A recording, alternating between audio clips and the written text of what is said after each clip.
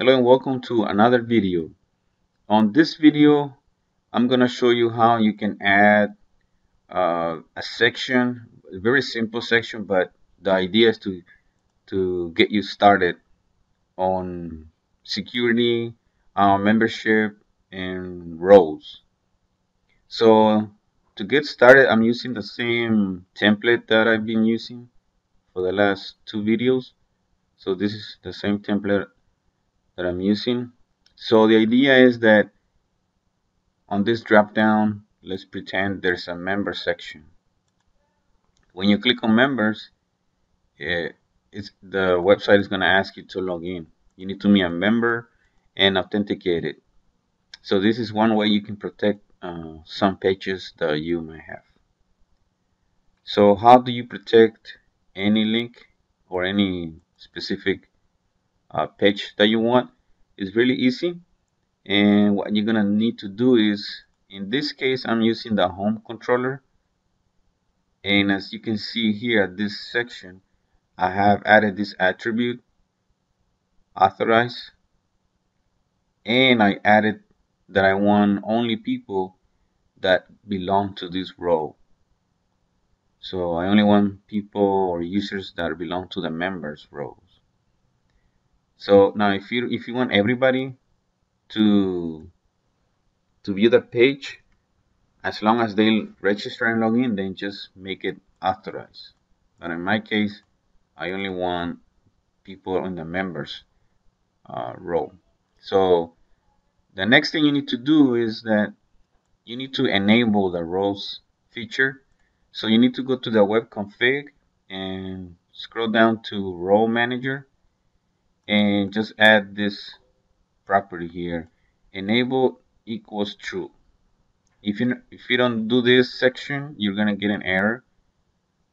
So this is what you need to do before you start playing with the rows.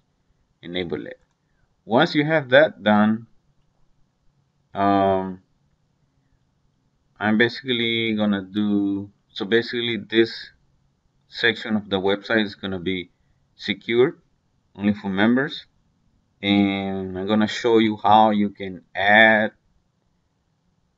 so you can see here how you can create a row and how you can add users to the row. So let me show you the about where you create the row. So here I have pretty basic. You have a HTML begin form.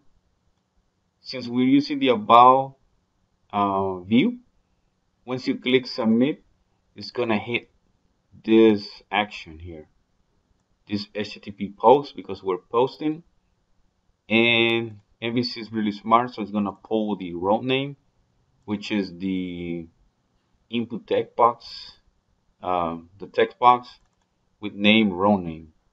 So once we submit this entire form, the controller is gonna look for this value, and it's gonna pass it on, and we're gonna add it.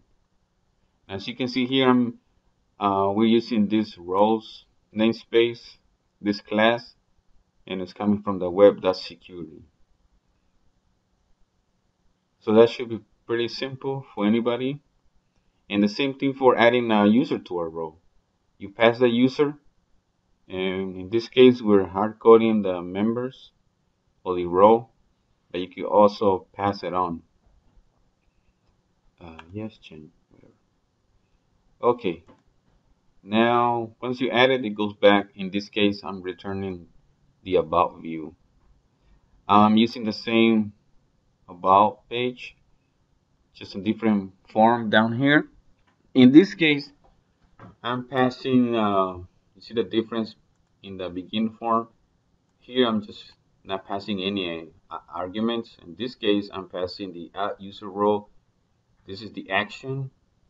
You don't have to, but I think it will be much better for the controller to know what you're trying to do, and the controller here. So add user row is this action in your home controller. So this way you know that you can, this is more specific on what you're trying to do.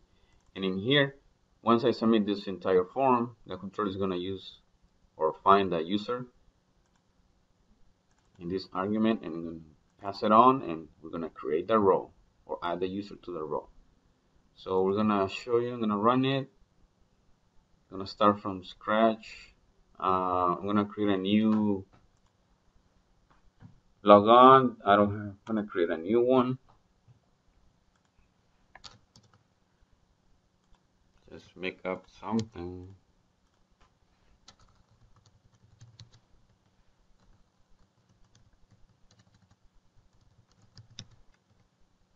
Okay, register. We're registered now because your name is up here, and then the log off link is on. So that means that we were registered. Now let's pretend we're going to the members section. As you can see, it's kicking us back to the log on because we don't belong to that membership. So what you need to do is now go to create rows right here on the right. This one is going to hit the about page because that's the view that I'm using. And here you can see the row name. This is where you can create rows. Now I already did the members ahead of time, so I'm not going to use this one, but if you can create rows here.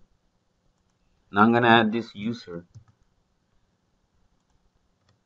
to the members. Remember that this is hard coded, so it's going to go to members. Okay, we're back. We got no errors. So now this YouTube 1 user should be in the members now. If I click it, scroll down, now we can see that that user is in the members. We have this page.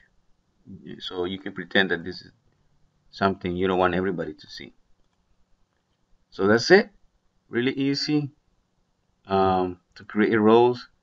Obviously, you can create more rows in this portion of it, but that's how the code works. It's very basic and gives you an idea how you can start adding rows, users to the rows, and manage your views.